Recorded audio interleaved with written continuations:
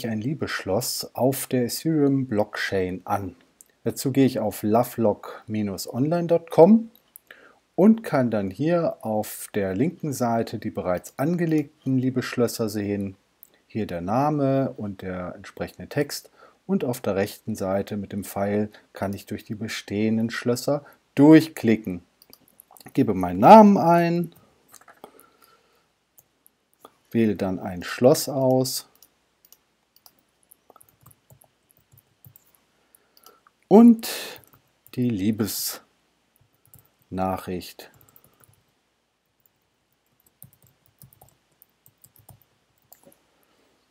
Jetzt habe ich zwei Möglichkeiten. Ich kann einmal mit Ethereum bezahlen, 0,01 Ether, entspricht ja, etwa 8 €. Oder ich kann in Love bezahlen, mit Love Coins. 5000 Love Coins kostet das Anlegen eines Schlosses. Ich brauche den Chrome-Browser oder den Firefox dazu, denn diese Browser sind die einzigen zurzeit, die MetaMask unterstützen. Was ist MetaMask? Hier finde ich nochmal ein FAQ, einen kleinen Beschreibungslink.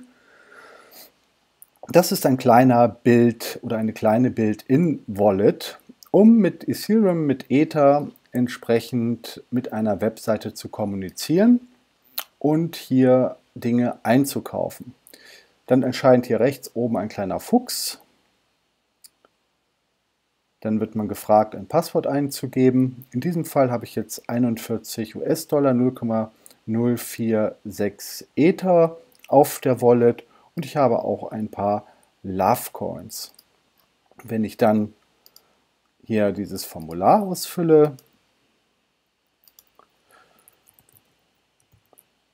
Susi, Maximilian, Love, ich mache das nochmal testweise. Ich klicke hier auf Save ETH, dann öffnet sich der MetaMask Wallet und ich kann hier mit Submit, könnte ich jetzt mein Liebesschloss kaufen. Woher weiß ich, dass das Ganze auch wirklich auf der Blockchain gespeichert ist? Ich jetzt auf einen Liebesschloss-Link gehe, erscheint unter diesem Schloss ein kleiner Link. Klicke ich einmal drauf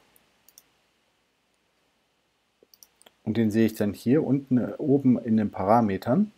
Das ist diese 0x83 und so weiter. Das kopiere ich einmal. Und dann gehe ich hier auf Ethereum Blockchain und werde dann direkt zu Etherscan.io geladen. Und hier kann ich den Smart Contract, auf dem die Schlösser gespeichert werden, den Source Code und auch das Formular für die Lesefunktion des Smart Contracts einmal einsehen.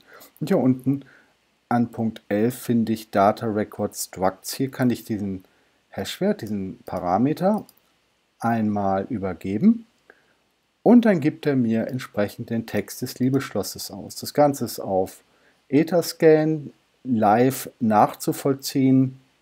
Ich kann auch hier andere Indizes abfragen, zum Beispiel an Position 3.